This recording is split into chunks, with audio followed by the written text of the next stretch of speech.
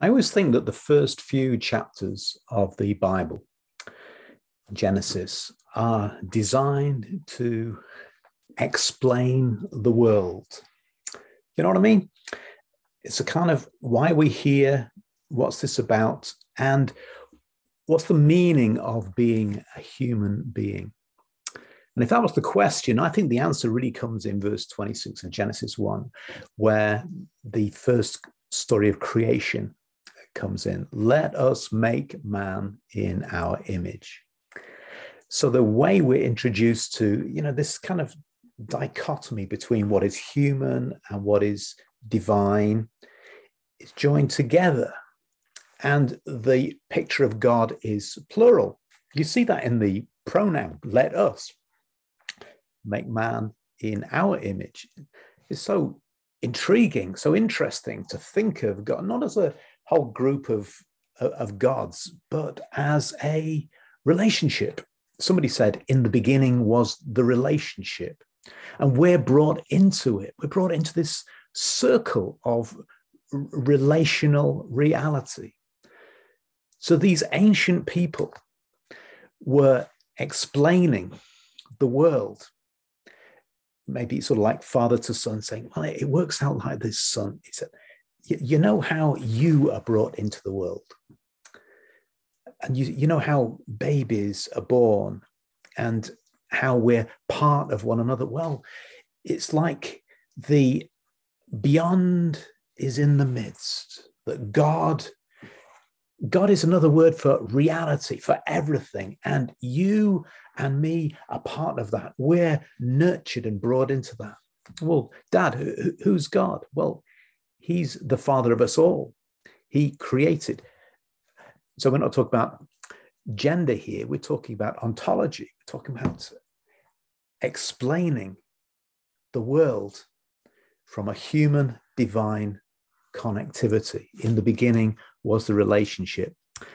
Let us make man in our own image. So it's the first hint that we human beings are going to be brought into a relational, participatory and shared life, that the way of living is to be aware of God.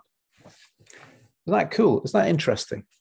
And that secret is somehow planted within our deepest identity and slowly reveals itself if we're attentive. I think Jane Fonda once said, it's like a reverence humming in me. How interesting, how powerful. You see it sort of planted into our DNA. It's not earned by our behavior. It's not a matter of group membership or ritual or something. It's something that is recognized or realized. And more than anything else, it's like falling in love. It's like coming into a powerful new relationship that's somehow there already. When we're ready, we'll be overwhelmed by the mystery of our own humanity. And we'll know that we're standing under the same waterfall of love, of mercy as everyone else. And this is the picture right there at the center. It always astonished me when I was working as a pastor in different churches, how badly people thought of themselves. And, to be honest, sometimes I helped that along. Oh dear.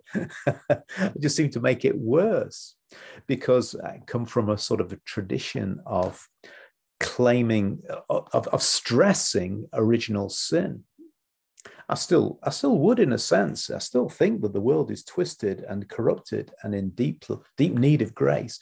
But that's not where the Bible starts. The Bible starts with original blessing, original human DNA made in the image of God. Let us, and we're brought into that fellowship.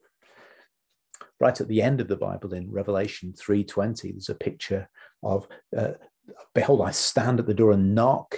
If anyone hears my voice, we will come in and eat with them. We'll have fellowship. It's like the Bible begins and ends with that sense of fellowship, of relationality that we're part of. And the middle bit from A to Z, the middle bit is to do with our loss and our redemption and our recapture. But at the beginning and at the end is that sense of fellowship with God. But what the Bible promises in 1 John chapter 3, verse 2, behold, what manner of love, we are children of God. That is who we are. It's something very powerful, something very wonderful. You can't change it. It's not psychological worthiness. It's a substantial self-worthiness that can't be gained, can't be lost. It's who we are. We are made in the image of God. This is gospel. And when that image becomes our operational reality, we're changed. We're changed. This is gospel. This is the best kind of great good news. We're human beings. We belong together. That relationality makes us one family. Imagine there's no countries. Imagine there's no heaven. Imagine there's no separation. Imagine there's no differentiation between us. Imagine there's no religion. It all comes down. You've gone up river, you've come back to the source, and you find this shared reality. We're made in the image of God, and we're all in it together. I'm convinced that so much guilt and negative self-image, self-hatred, self-preoccupation occurs because we take our cues and identity from a competitive and comparing and contrary world. We live at odds. We live in the light of Genesis 3 tells us the story of humans resisting and rejecting this relationship. But this is where we start, and this is where we have to come back if we're going to make it. So many of us build our whole self-image on whether we're successful or good looking, or whether we see ourselves as losers or winners. But all these things are just words that human beings create, and it won't work. We have to find our true self, and our true self is right here at the beginning. In the beginning, God said, let us make mankind in our own image, our image. And that is who we are. And that is lesson 1 in explaining the world. God bless.